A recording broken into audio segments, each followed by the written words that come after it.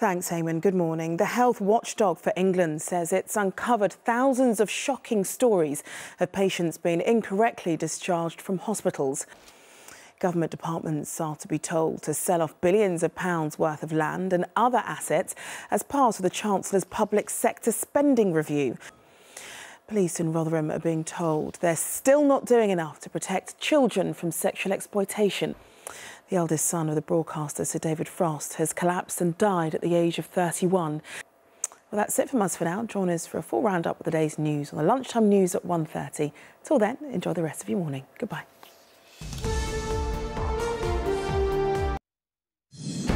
The shocking lack of care towards the vulnerable discharged from hospitals. This is ITV News with Charlene White. Good afternoon. An 81-year-old sent home at night in a taxi following a severe stroke. A cancer patient sent back to an unheated home in winter and found freezing and struggling to breathe. Just two of the thousands of shocking stories unearthed by a report into early hospital discharge. Health Watch England says 1 million NHS patients end up being readmitted to hospital because they're rushed out of the door too early at a cost of nearly £2.5 billion a year. NHS England say hospitals should be making sure patients are properly discharged. Richard Pallow reports. I'm joined now by Phil. Now, we're talking about common basic mistakes here, and where is it that we're going wrong? If there's a case of coordination, surely we just need to learn to do that better. Happening, so there are failings somewhere, because if this whole idea of coordination isn't working, people who are going back within a month of being discharged, then something else surely needs to be done. Costs so much. I mean, as Richard said in his film just there, £2.4 billion according to the National Audit Office. That's money that surely the NHS can't afford to be throwing away into, by doing things like this. Is a big beast, as we know. Are we expecting too much in terms of one-to-one tailored care? Coordination isn't something that's going to happen overnight. Is there a plan towards trying to improve this over a period of time? OK, well, Phil, thank you so much. Well, more details from that report are available. Eurotunnel has warned of significant disruption to services if burning tyres on the Calais motorway are not removed by French police. OK, we've got some breaking news for you now. And a man from Luton has been charged over an alleged plan to attack US military personnel in the UK. The man's also been charged together with his uncle with attempting to join so-called Islamic State in Syria. Rohit Kachu is here with us. Rohit, what more do we know about this? Well, who is 24, and his uncle Shazib Ahmed Khan, he is 22 years old. OK, Rohit, thanks very much. Still to come. For that, though, a second body has been discovered in the wreckage of the wood mill in Bosley in Cheshire. Police and fire officers are still searching for two people who remain missing. It is there for us. Damon, quite a sad discovery this morning. Brighton Beach could soon become the latest tourist spot to go smoke-free. The local council are asking people if they want a voluntary smoking ban along the shoreline and in parks. There's already one in place in the city's playgrounds, but there's opposition from campaigners who say it's unnecessary. Well, Duncan Golestani is there for us this afternoon. Duncan.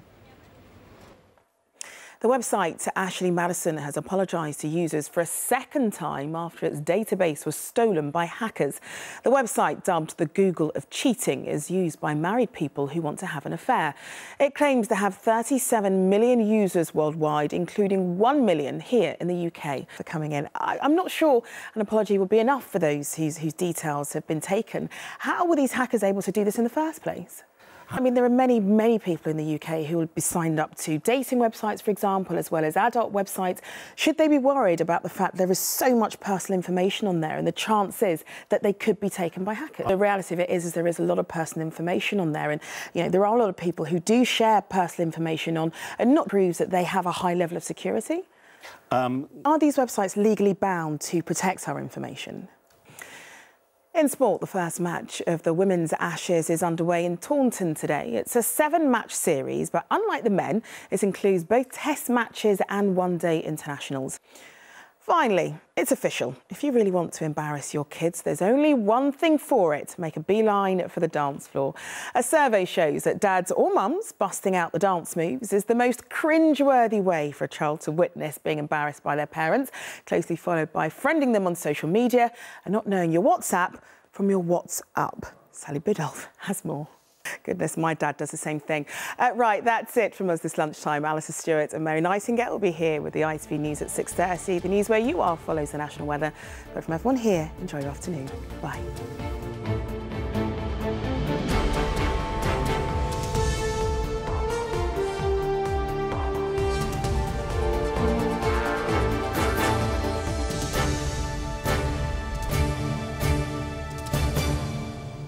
Hello again. Now the main stories in London. Boris Johnson's deputy has defended the decision to equip the Met Police with 3 water cannon trucks, even though they can't be used. The talks over the tube dispute have been suspended because the RMT has made a complaint to the rail regulator.